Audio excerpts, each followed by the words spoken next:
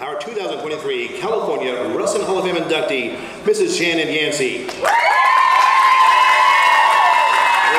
a pioneer local wrestler, Ms. Chris Saunders. We made it, everybody. I am your last inductee of the night, so let's give all of you a round of applause. You guys have been amazing all night. If we can give a round of applause to the California Wrestling Hall of Fame for this amazing evening. Thank you so much. I am honored to be a part of this inductee class of 23. All the people who have come before me, I'm just honored and humbled to be a part of this. And I have no idea why I was selected to go last. Maybe it has something to do with my name and alphabetical, but I have this responsibility to bring the house down tonight, so I'm going to try to entertain you guys. So I just want to share a little bit about my history with you.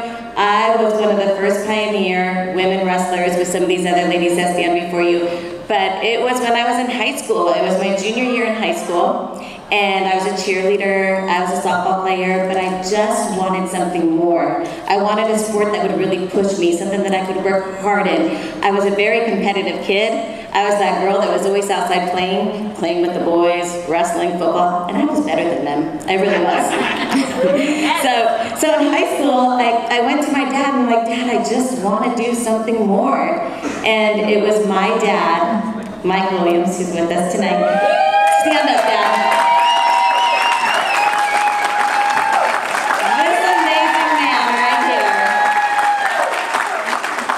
In 1987, he said, Shannon, you should wrestle. I said, really? He says, yes. There's weight classes, so you're going to be safe. Yes, you're going to be wrestling against boys, but they're the same size as you, and you have a referee out there, shout out to the referees, to keep you safe. He's like, I really think this is a sport you would enjoy. And he was a high school wrestler himself and the captain of his team, so he knew how amazing wrestling was. So I went to school that next day, I'm like, yeah, I'm going out for wrestling, and people were just kind of like, yeah, right, whatever. But there was a captain of the wrestling team, his name was Rex, and every day he'd say, Shannon, you coming out? You coming out? And it took a couple weeks, and finally I got tired of him bothering me, so I finally went out one day. I brought my workout gear, I went into the room, and there was the wrestling coach. He's just like, what is this girl doing in my room? It's 1987. He did not know what to do, what to think, and guess what he did? He put the toughest kid on me. Nice. And he thought he was gonna break me, and I'd never come back. After practice that day, I remember just walking through those doors and my hair was this big mess and I was red and I was beat up and I was bruised and just sweaty and I was just like, that was awesome. And I went back every day. I went back and I got better and I learned and I grew and my teammates were supportive and they treated me like I was one of their own. And I had a winning record. That was my junior year, brand new wrestler, only wrestling against boys.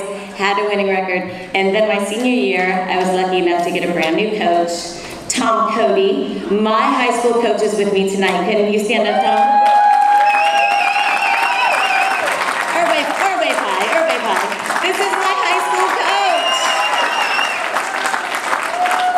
And in 88, 89, he was so supportive. He was so happy I was out there. He did everything to help me. He made me a captain. I had a winning record again, wrestled varsity. And at that time, we had singlets that dropped really low, you know, because they were made for boys. And he's like, Shannon, here, look, I got a leotard for you. Why don't you try putting that underneath? I was like, ah, that's genius, right? Now I don't have sport bras and things that were coming out everywhere. So he was amazing, and I had such a positive experience wrestling in high school, but I thought my career was over because I couldn't wrestle in college against boys.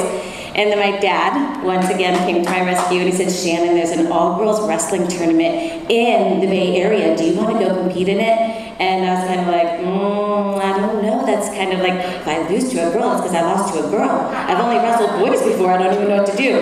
But anyways, we got our airline tickets. We flew up. I wrestled in this tournament, and all these girls were trying to kick me and foot sweep me, and I had no idea what was going on. Well, turns out there's a bunch of judo girls at this wrestling tournament. And so luckily, I won the tournament, I won my weight class, and the director came up to me and she said, you just qualified to go to Sweden for the World Championships. So that's how I stumbled upon being on the national team, and I wrestled on the national team from 1990 to 1998. I was, my first World Championships was the second one ever held. I took second place and just continued on that road forever. It seemed like forever, and I had such a great time with my teammates that are here with me today. We broke ground. We broke down the walls. We broke down barriers. We fought for this sport, and we had a lot of fun too.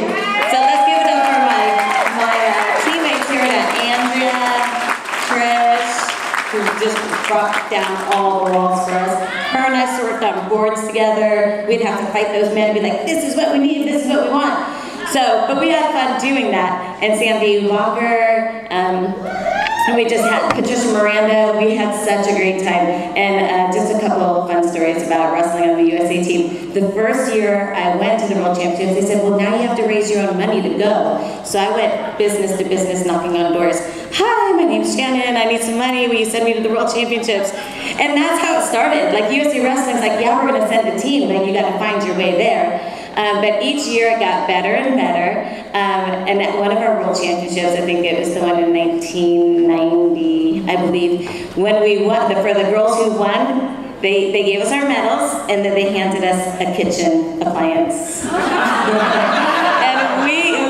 And I was kind of excited. I was a college student, didn't have much, but all of us girls were just like, are they trying to tell us something here? But so it really came a long way. As I wrestled every year, we got more and more opportunity. USA Wrestling started to pay for us to go, and they sent us with nice warm-ups, because the very first year they sent us cotton sweats with the USA across it. And all these other teams are showing up in this nice gear. But yeah, every year it got better and better. They sent us with great gear.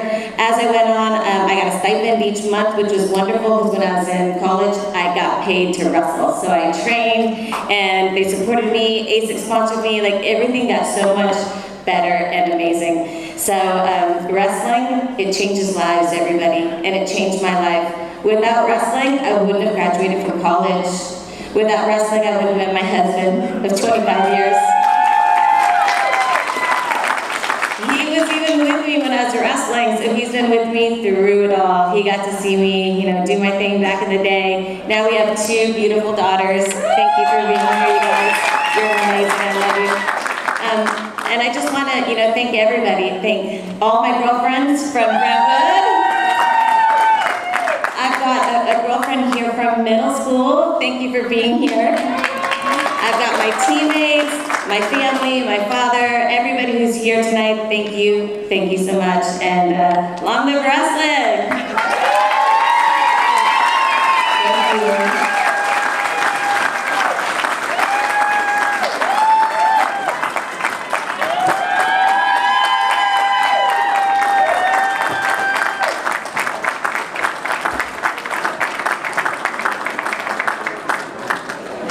Once again, let's give them a round of applause. And our